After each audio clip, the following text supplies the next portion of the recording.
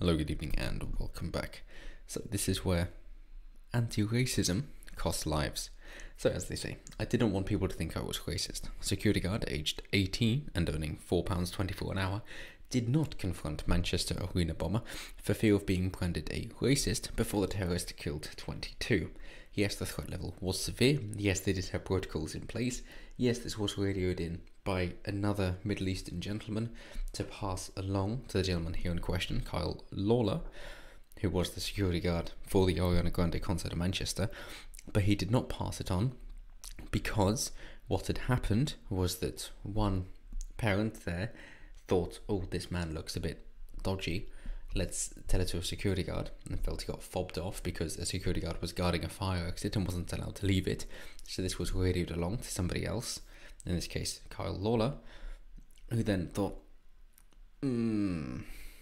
yeah, okay, I know what I'm supposed to do, but I'm also aware of the consequences of being branded a racist, and therefore I'm going to cost my job. I'm at the start of my new career. I don't think it's a good idea. Chances of this actually happening, yes, it's severe. Yes, we know it happens elsewhere. The chances of it actually happening here are negligible. Therefore, it's best I don't do anything, because if I do something, chances are I'm wrong, and that's going to cost me my job and my career, and I might not be able to get hired again. Therefore, it's better off just to leave it out.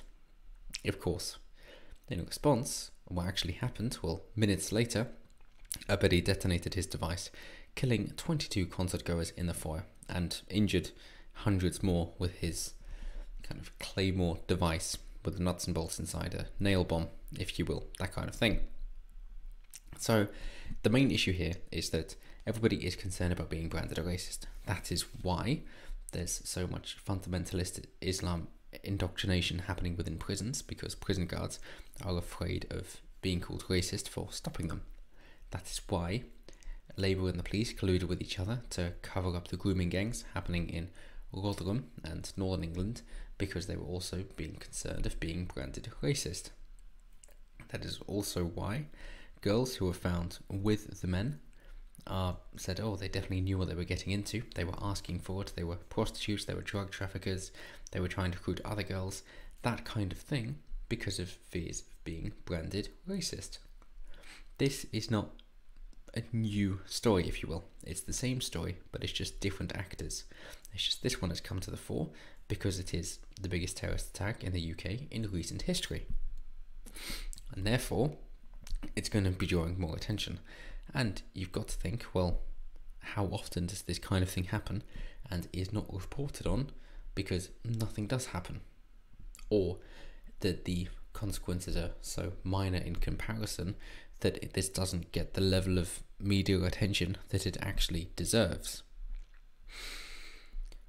And that is why we always call for equal treatment under the law, and we do not care about this racism that they claim, and that yes, you will have individuals that are racist, in which case, hey, if you're doing things which look dodgy and would be called out for anybody regardless of their race for doing, then you will be questioned. If you found out to be innocent, then we will apologise, but hey, you can understand that your behaviour did cause some questions to be raised, especially given the current threat level that we're under, in which case we do apologise. We hope you enjoy the rest of your evening.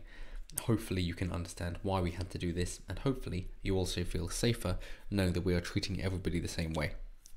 That is the best way to deal with it. But when you do not have the government behind you, when you do not have the law behind you, when you do not have the political will behind you, this can be incredibly daunting, especially for an 18-year-old who seems to have had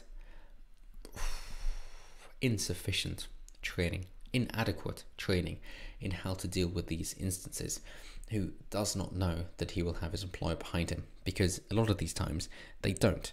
They will find their scapegoat, which is one 18-year-old at the time, who's just a cheap hire who will do the job because, hey, they have to have it, but they don't want it, therefore we'll just outsource it because who cares?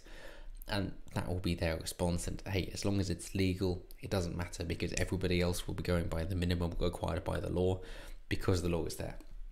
So either increase the law so that people have to do more, or you get rid of the law and that enables the competition between the companies in order to then provide a better service. Because hey, are you happy paying 5% more if you're reassured that you're not going to be killed? Chances are yes. They are the two options available there. Or you get the government to enforce it, so you have to pay 20% more. Either one, same result. So, as Carl Lawler says, it made me hesitant. I wanted to get a right and not mess it up by overreacting or judging someone by their race. Paul Greeny, QC, counsel to the inquiry, said, if you were to approach him and it was some innocent kid, people might think you're a racist. He replied, yes. But the suicide bomber, dressed in all black, carrying a large, bulky rucksack, was reported by a concerned parent, Christopher Wilde, who thought it looked dodgy and had asked the betty what he had in his backpack. Wilde told the inquiry he felt fobbed off when he raised the matter to security, but Mr. Mohammed Agha said he could not immediately pass on the concerns as he was guarding a fire exit and this was practice never to leave those unattended. So, this always comes down to saying, well, you've got to do what you think is right. You've got to do what is best. And it's kind of like the Jimmy Carr joke to say that, yeah, officially, the highest terror threat in the UK is imminent. But we all know what it actually is, I don't care if it looks racist, but that Middle Eastern man with a rucksack is saying his prayers a little bit racist, a little bit loud, and so I'm getting off the bus. That's it in a very British way. And there definitely has to be some more support for being able to apply the law equally and not punish people if there is a concern that somehow, somewhere, somehow along the line they did it based on race. But as always, let me know what you guys think down below. If you think that, no, this is very different because there was a report from a parent and the parents wouldn't be racist, or no, because there was a report from somebody else who was Middle Eastern, in which case, as long as somebody comments on somebody who has a similar ethnicity to their own, then it is okay, even if you're passing on the information.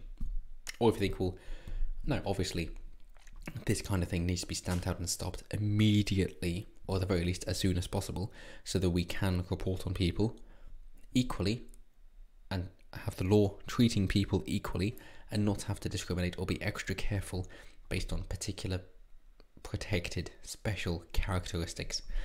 Either way, let me know down below. As always, intrigued to hear what you guys have to say. And as always, until next time, like, comment, share, subscribe, all that good stuff, and have a good one.